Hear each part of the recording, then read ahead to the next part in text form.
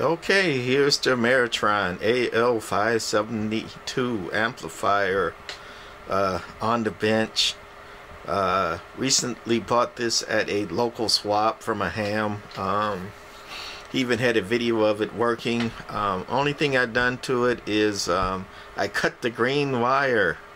The green wire shorts out 10 meters, which is the auxiliary here.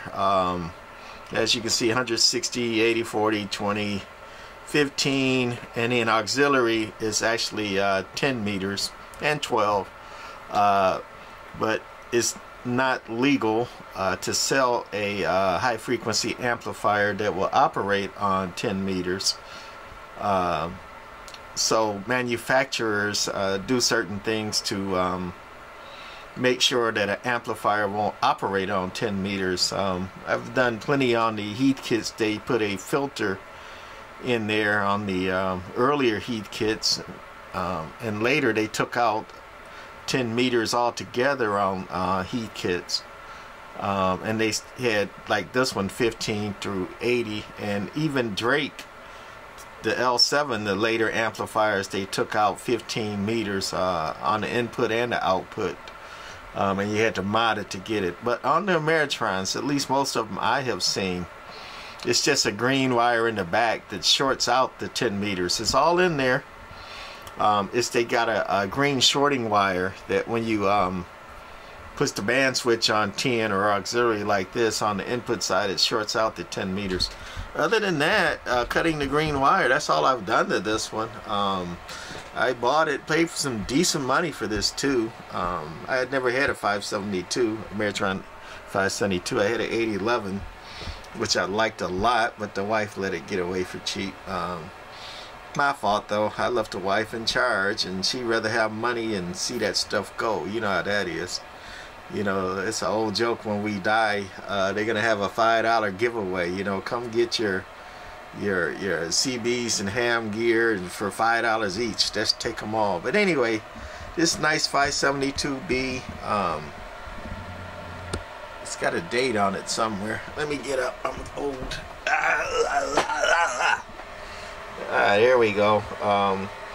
I guess that's the manufacturer date, 7913. Modern, you know, amplifier, considering uses Force 572Bs. Pretty darn well made. Uses a pi tune input circuit, variable. And you can go to the back. I can't reach back there. And go through the back slide, and you can tune the coils for the input tuning. I think they said it has a pi L on the output tuning. Parasitic suppressors, very robust power supply for, you know, almost legal limit amplifier. And what they mean by almost, and they said in the book, is basically a near legal limit amplifier, that this amplifier will do 1300 watts out SSB, 1000 watts carrier. And carrier, they mean dead key with no swing, not AM where you know, dead key and swing it up. Heavy duty transformer, modern capacitors. Very nice build. I like the 4 meters. It's the first one I've had with the metering like this, the dual meters. I kind of like the look of it. 572Bs are instant on, and we're gonna turn her on. She lights up. That's the high voltage on the multimeter. You can also turn the switch here and see your reflected power, your ALC, and then to set your ALC, your voltage for the ALC there. But we're gonna leave it on high voltage, which is showing that it's about 2500, 2550 volts DC. And also you got your forward watt meter, forward power, and then over here you got plate current and grid current. Very nice. I like it. instant on, don't really need no warm-up for this. One thing, that switch back there, that's the safety interlock. It disables the amp when you take the cover off, and that's why I got that cable tie thing in there. It's actually pushing down on the switch so I can operate the amplifier with the cable off. Don't do that at home. You know, they do that for a reason, to try to keep people's hands out of that, because people get killed, you know, going through it, something falls in it, or reaching over an amplifier, or, you know, going into it before it's completely discharged. This stupid stuff. People get killed playing around with that stuff with an open cover, so don't do it at home. But, you know, for this demo, I'm doing it right quick, and I'm trying to be careful. I'm trying to stay a foot away from this thing, just zooming in with the camera. But some interlocks, by the way, if they're engaged, some of them short out the amplifier or the high voltage. So be careful with that, you know, playing around with the interlocks. I knew that this one opened, it didn't short. So if I took out my doohickey that's holding down the switch, the amp just wouldn't power. Where others, if you have the cover off and it's a shorting one and you engage the amplifier, it's going to short the amplifier out. So just be mindful of that.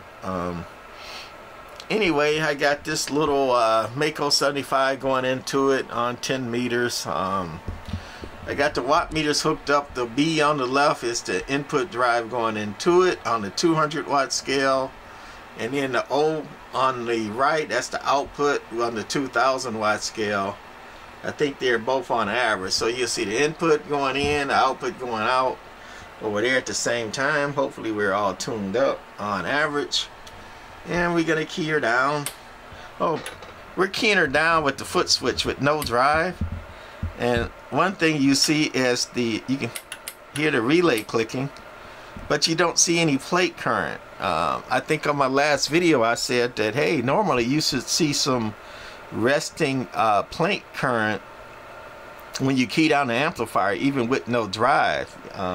You know, you bias up the tube so they're conducting a little bit, but you don't see any on this amplifier. That was expected on this one. Anybody know why? Attaboy, I know why. That's a rhetorical question, but anybody know why on this amplifier?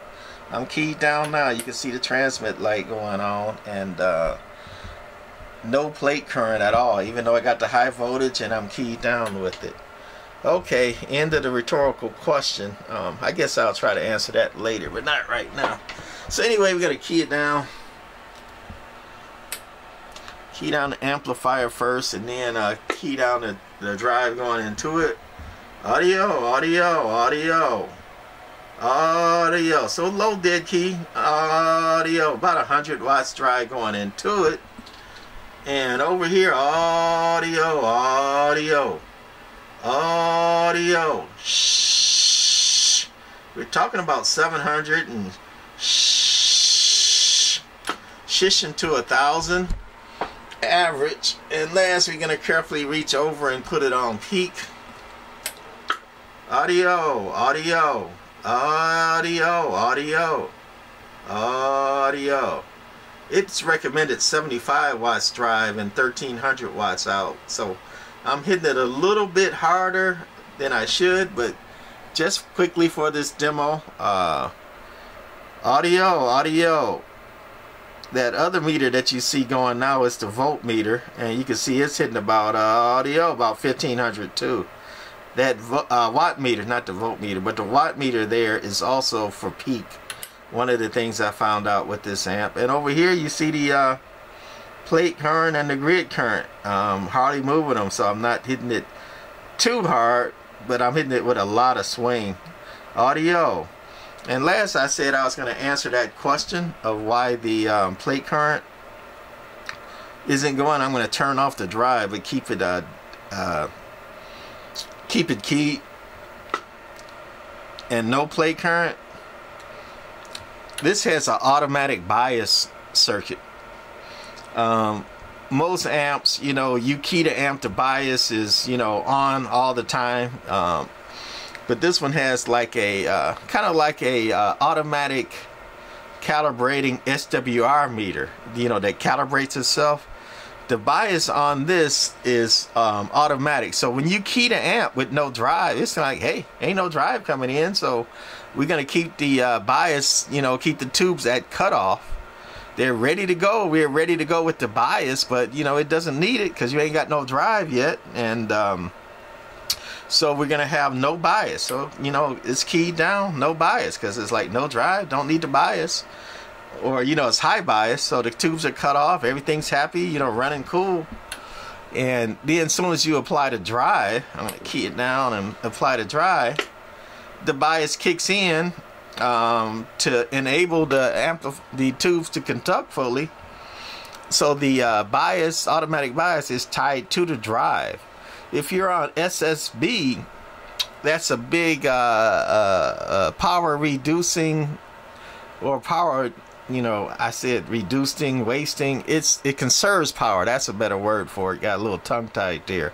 Whereas when you're on SSB and you got this amplifier key in between words, in between syllables, when you're not talking on SSB, there's no signal, you know, no drive coming in. So in between all that, this amplifier is again resting the tubes, and you know, the bias goes down to 0 in between words and all that. And then on SSB, as you start talking and modulating, the bias will come on with the modulation. So it's got that newfangled automatic bias. Alpha's been doing that for a long time, but this Ameritron does it. That's pretty nice. It saves wear and tear and heat on the tubes. Remember that one with the what did I do? That Heathkit HL-2200 I just did a video on, and I keyed it down, and that one had a pretty low bias. It was hitting the tubes pretty hard, and I keyed it down and kept it keyed with no drive. And no, I didn't. I mistuned it. And with the bias, you know, being low like it was, those tubes were tearing up real heavy with the limited drive in them because of the way that the bias was on that one.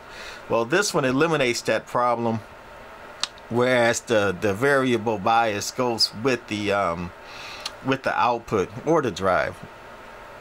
So anyway, that's a refinement on this amp. I like it a lot.